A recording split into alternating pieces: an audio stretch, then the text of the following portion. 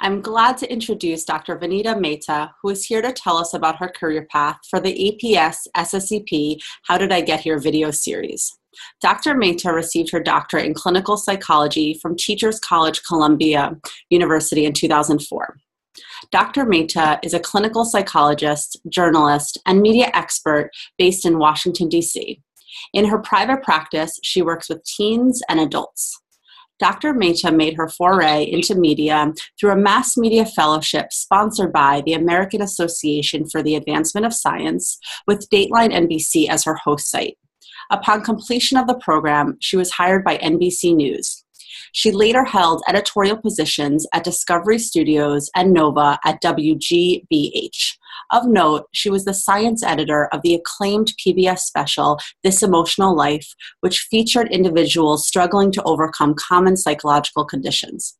Dr. Mehta has provided expert commentary for various media outlets, including The Today Show, the Discovery Channel, Al Jazeera America, and the Huffington Post. She hosts a blog for Psychology Today and is currently at work on a book about relationship challenges with actionable strategies informed by an evolutionary perspective. Dr. Mehta, please describe your career path and tell us about any obstacles or barriers that you overcame along the way. In addition, tell us what has surprised you about your path and what you wish you had known earlier about your career path. Well, gosh, well, first of all, thank you for having me. It's really nice to be meeting with you. And I think that my career path started out probably pretty typically. I did my undergrad at Brandeis. I went on to work at a research lab after my master's, and I was, I think, attaining the usual kind of experience, clinical experience and research experience. And then I enrolled at Teachers College in the clinical program. And it was in my last year of my doctoral program, I had applied for a science journalism fellowship, also known as the Mass Media Fellowship, that's sponsored by the American Association for the Advancement of Science, mouthful there. And I was just thrilled. I got it, and I got my first choice, which was Dateline NBC. They actually had a psychology unit, so it was a great match. And I went there. They specifically wanted somebody to help generate psychology-based stories. And so it just so happened that at the time that I was there was when there was that big, when Michael Jackson had been accused of molestation for a second time. And so I pitched a story, actually, on how could it be that these different agencies had arrived at different conclusions in his case. And, how is it that different professionals could actually arrive, to say that different things had happened? And NBC liked the story, and they went ahead with it. And they said, you know what, we really like what you're pitching. Would you like to work here? And I said, well, this isn't going to happen again. So I worked on I worked at NBC. I took the job, and I worked there during the day, and I worked on my dissertation at night. And then I graduated, and then I just continued on. And then from there, I was so then I went on, and from NBC, I went on to Nova, and also in New York City, in their New York City office. I was there for about 2.5 years, working on a variety of projects, Nova Science Now, which actually took me away, actually a bit from psychology. I had the wonderful opportunity to learn about human behavior from the perspectives of evolution, neuroscience, genetics, the things that really, push the boundaries of my knowledge beyond what I learned in my doctoral program. It was very exciting because this was 2006 rather, when I took the job. And if you remember, the genome had been cracked in 2003. So there was just an explosion of research, really exciting time to learn more about human behavior. And then, my positions just kind of kept on going from there. And but I would say that something that I wish I had known along the way is I wish I had known when I was in graduate school that there was so much more that you could do with a PhD other than being a clinician or going into academia. I mean, being here in DC, actually, what's really interesting to see is you'll see a lot of people with PhDs working in science communications or working at think tanks. A lot of people with PhDs who are program officers for nonprofits. There are all kinds of things that you can do, and yet I think when you're in the bubble of a graduate program, you kind of think, okay, is it clinical or is it research? And that's pretty much it, but there's just so much more out there. So, so is there any, I'm not sure where else to expand here. Yeah, that sounds good. Can you tell us a little bit about how you initially got interested in pursuing media, since, as you said, it's not a typical path offered to graduate students? Sure. Well, I think that I think I always was very interested in writing and crafting stories. I had actually considered pursuing journalism as a career, but I really wanted to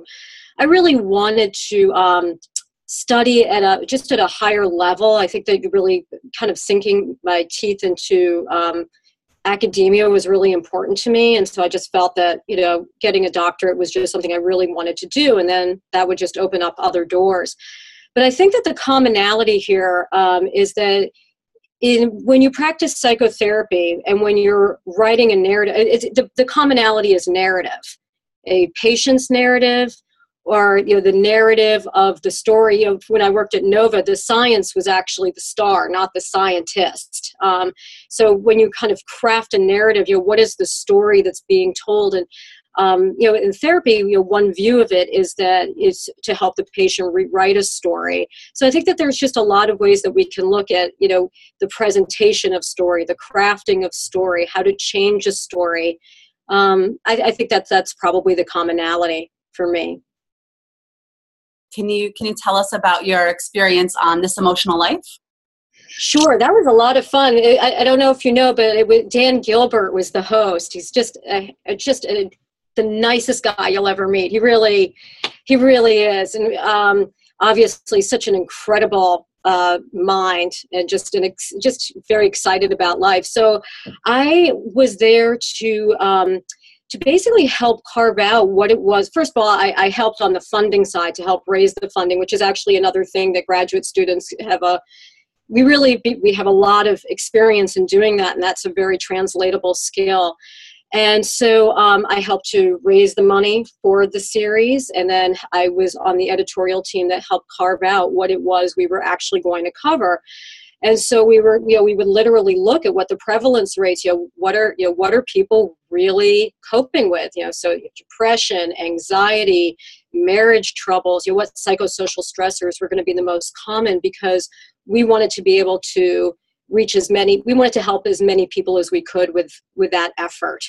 And so, yeah, so it was one of the things that the challenge there was how to take a person's struggle and basically format it for television. That was the struggle. That's, if you're in science communications, that's kind of always the struggle if you're going to be working with the medium of television.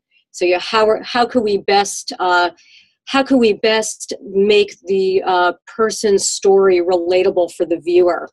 And then again, what tools could we offer? So that was a really exciting program to be on, because I felt like I could help from in so many different ways. My training really did prepare me very well for that opportunity. Can you tell us about how you arrived sort of at what you're doing currently, which is private practice as well as writing? We'd love to hear about how about that path to what you're doing now. So I made a bit of a shift. What I was finding was that the big, those wonderful programs like This Emotional Life were becoming, the taste of the American television viewer has radically changed, since I started. And I think that it was a couple of things. Part of it was the television landscape changing, and I think also part of it was my interests changing as well. What I really love about my career right now is that I get to work on all levels. So I get to work on the individual level. My blog is sort of like a mid-level. And then when I engage in television, that's sort of a mass level. And it's so satisfying to be able to work at all of these scales. And when I worked in television, it was always the mass scale.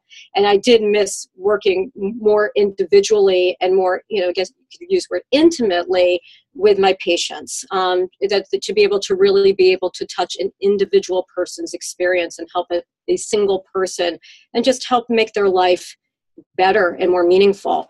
So that's what I really love about my career now, is that I get to engage at all levels and apply my knowledge and in support and, whatever else I can give in these different ways.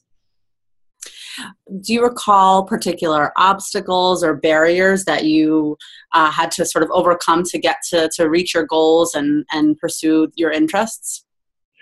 Oh gosh, that's such an interesting question. I mean, I think that in some ways, I think that it was myself I had to overcome in some ways. I think I really had to build the confidence in myself to do something different.